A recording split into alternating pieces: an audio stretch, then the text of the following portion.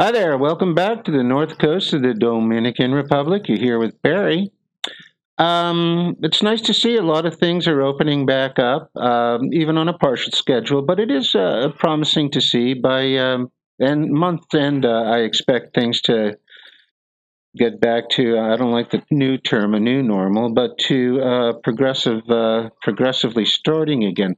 Listen, I want to bring your attention to a couple of short clips here. One's off of Russia Today, and the other one's out of Australia. I like to, if I'm going to look at medias, I like to scout medias in other countries doing stories about my own country. I find which is what I say so often is separation creates clarity, and I find when you get your news sources separate from your home country, it creates a lot of clarity.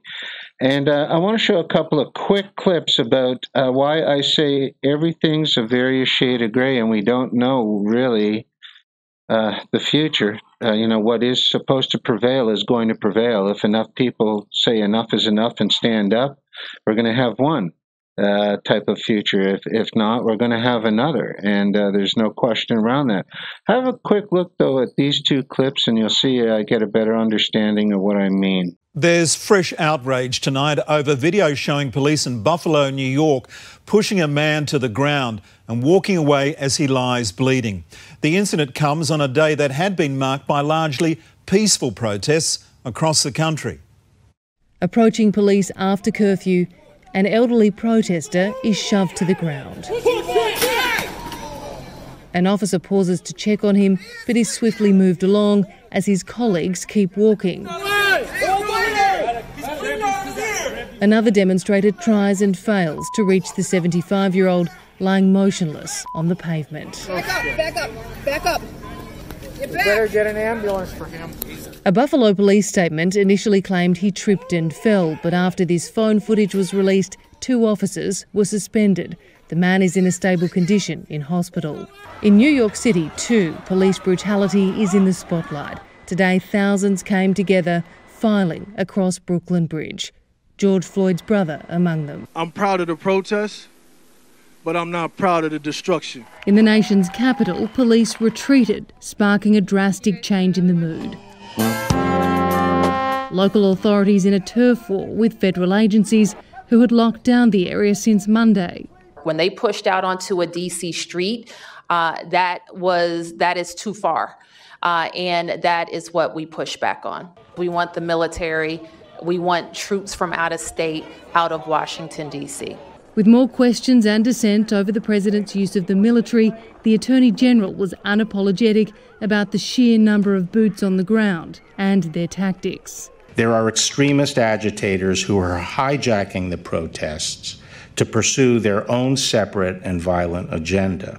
While the police presence is much less visible today, these streets are still swarming with law enforcement agencies, and there are more than 1,500 active duty US troops on standby nearby, with calls for more than 1 million people to march on the Capitol this weekend.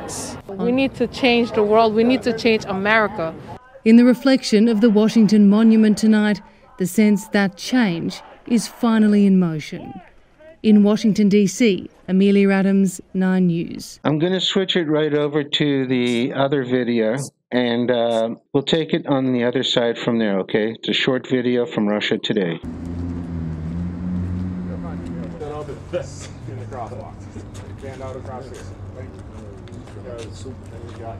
Well, we got way too many right here, guys. And what we're doing here is we're protecting and patrolling our neighborhood. After the riots started out in South Minneapolis, we made a conscious decision while the police were handling that over there that we were going to come together as men of our community and protect our buildings here and protect our families and our children. Cool. Cry on your way home. The mill's right here beside you. Oh, there we go.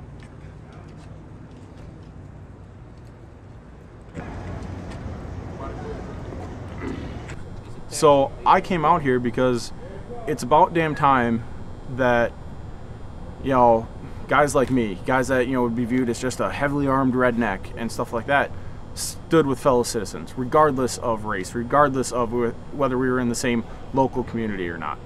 It's time we stand together.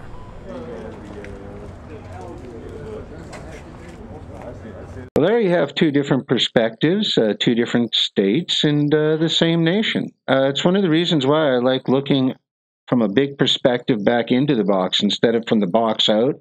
I find you get better stories, and I find, even though they are mass medias, I find medias like out of Australia and Russia and parts of Europe are going to give you a different view of what's happening in your home country. I know it works for Canada. It works equally well for America.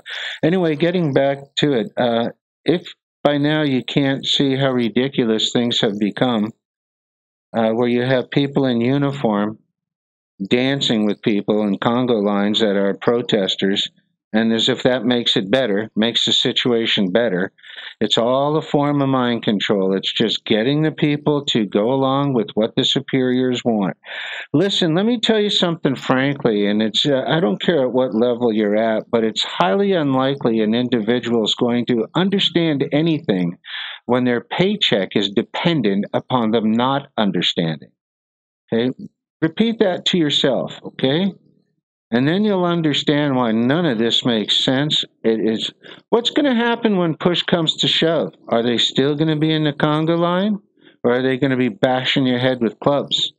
I don't know. See, all I know is none of it makes sense.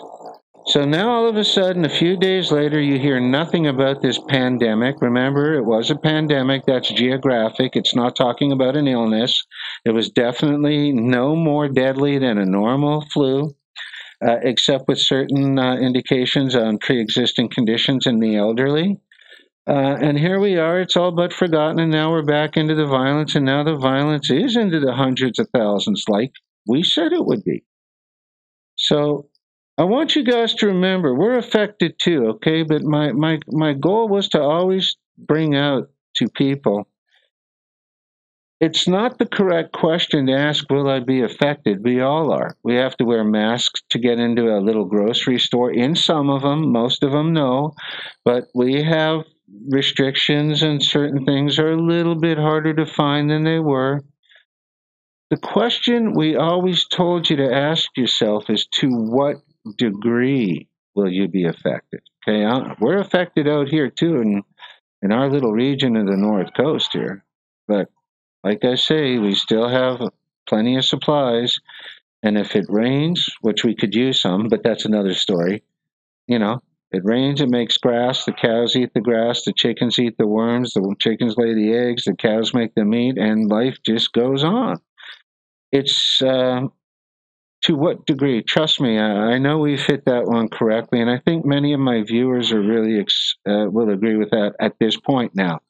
All right, we're going to continue on forwarding and pertinent information, but action is what it's going to take, and on a group basis and on a personal basis. So get this out there, and remember, it's never all good or bad. Just like you could see people starting to change their ways and come together and say, it's time to put our differences aside. It's time to put where we live aside. It's time to put our colors aside and our beliefs aside and come together. And then you have the armed thugs. And on the other side, some of those. So you see, it's pyramids within pyramids. For all people that like to talk on a top-down basis of power, which it is, it's pyramids within pyramids. When you start to grasp that idea, you'll start to understand a whole lot more about how this big old transmission works. Anyway, it's old Barry. Have a great day. Thanks for spreading the word, and we'll talk to you soon. Bye.